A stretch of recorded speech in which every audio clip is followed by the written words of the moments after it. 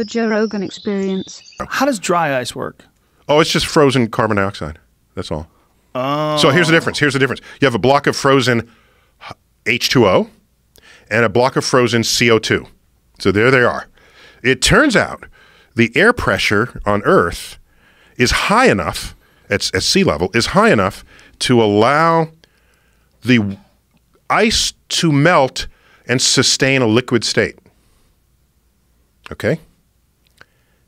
The CO2 under air pressure, normal air pressure, it wants to melt, but it can't sustain a liquid, and it goes straight to gas. If we had much higher air pressure, you could have CO2 melt and have liquid CO2.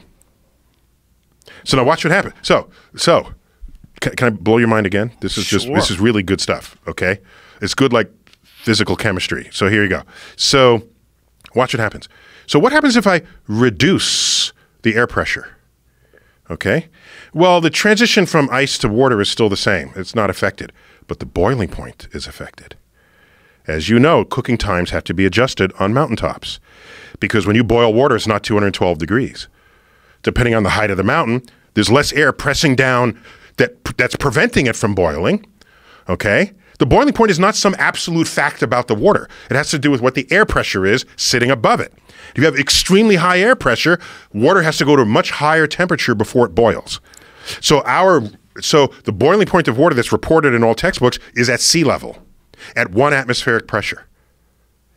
That's how you get 212 degrees. If you start reducing the atmospheric pressure, it's 210 degrees, 205 degrees, 200 degrees, 190 degrees, 180 degrees. 180 degrees? Oh, yes. And so that's not as hot as 212 degrees, so you got to cook the food longer. Oh, all wow. cooking times are increased for this reason. So now watch. I'm not done with you. Uh-oh. Let's keep reducing the air pressure. Okay? Theoretical or Well, like possible on Earth?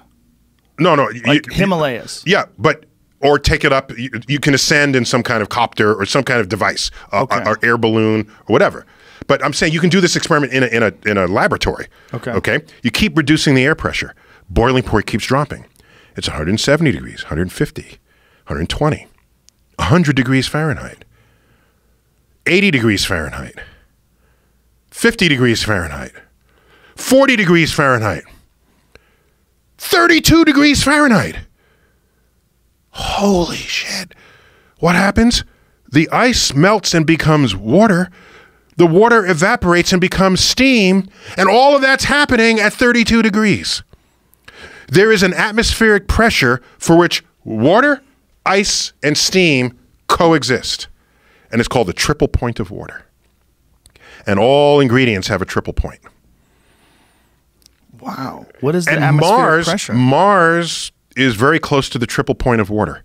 So you can have a simultaneous bath in certain regions of Mars.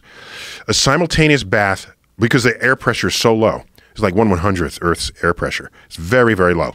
So you have a place where a pot of water, ice cubes, and steam are coming out all at once. It's at the triple point. So here's the lesson here is we live life in our world at 1 atmospheric pressure, at 1 room temperature, atmospheric pressure, and we define what is normal based on that life experience, based on how our senses interact with that environment.